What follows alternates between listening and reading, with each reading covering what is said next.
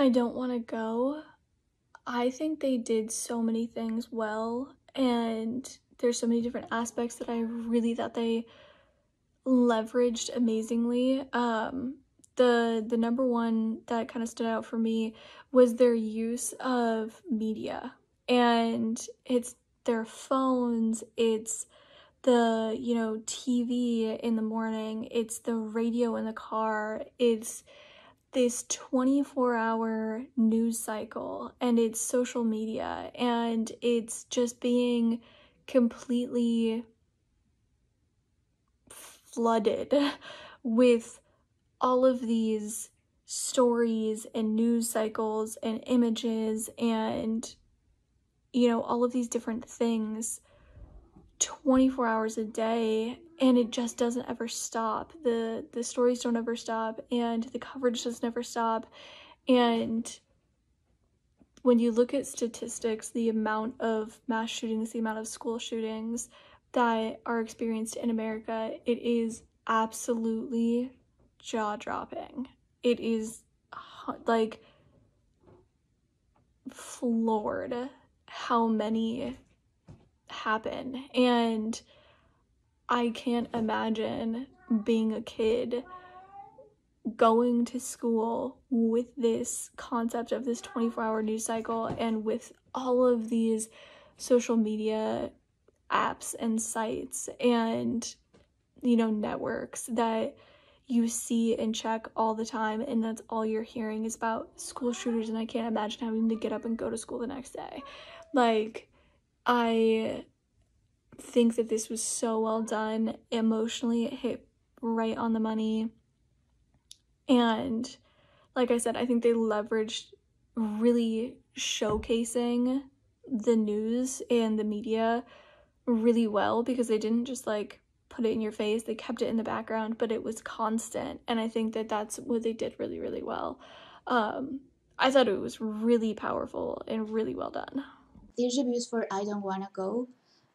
This is very short but highly efficient in portraying the fear and anguish that children in USA must feel when listening to the news of yet another shooting.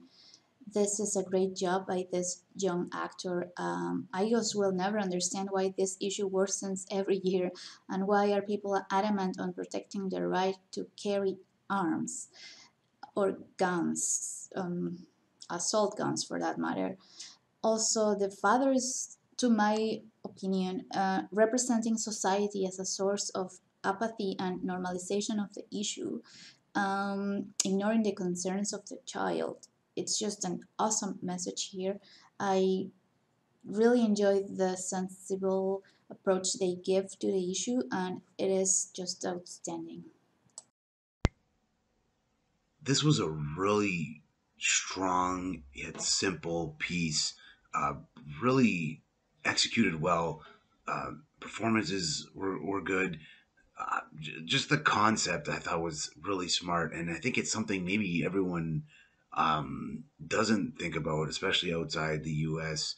Where as traumatizing as these mass shootings and experiences are when they happen, the space in between and the anxiety and anticipation of when will the next one be has to absolutely be crushing to the students with the sort of wherewithal to even to be thinking about it, and they should not have to. I think everyone would agree. So I'm really, in a way, glad this piece exists for that reason alone, to maybe help bring awareness to the idea. And we can only hope something would be done. And I guess the louder the voices become, favoring a resolution, something, the better the chances, hopefully. So great work with this piece, to everyone involved.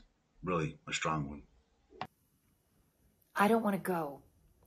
I think that the filmmaker chose a really, really challenging subject matter for this. And it was very brave, too, to choose this subject matter about school shootings and the effect that school shootings have on other members who are going to school, other classmates and stuff like that. Yeah, I think that you were incredibly brave. I also loved the fact that you had a story. You have a story there. You've got a beginning, you've got a middle, and you have an end. So kudos for that. There are a couple of things I would like to caution you about. When you're telling a story, be really careful to establish what the relationship is right at the very beginning so that there aren't any questions. It was a little dark.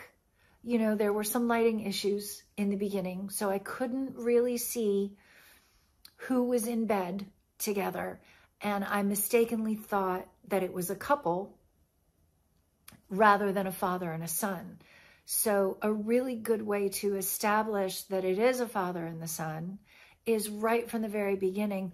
Just have them say a line, "Dad, can I go ahead and sleep in here with you tonight? I don't want to be alone. I feel scared." That hits it right off at the beginning, so you know immediately what the relationship is.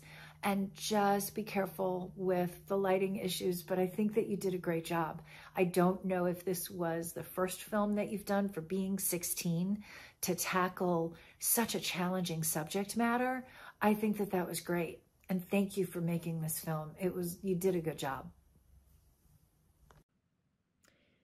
I don't want to go. The ominous and uneasiness permeated the film right from the top. There was just that feeling that something wasn't quite right, and that's a mastery of mood and tension that was created.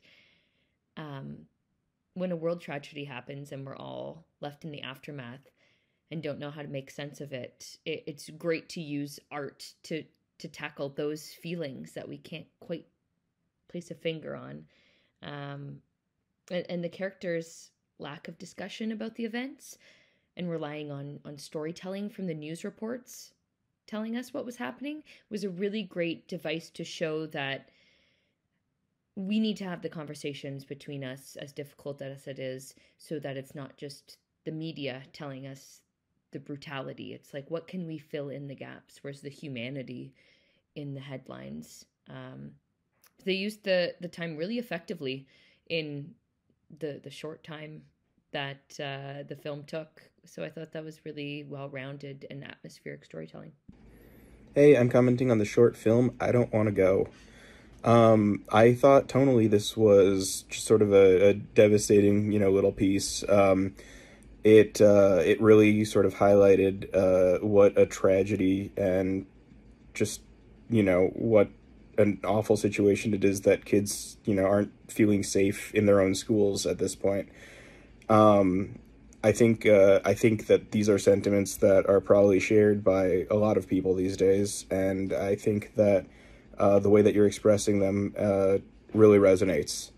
I did find the opening confusing. The first scene is really dark, and I definitely didn't understand what their relationship was, considering you have this father and son sharing a bed.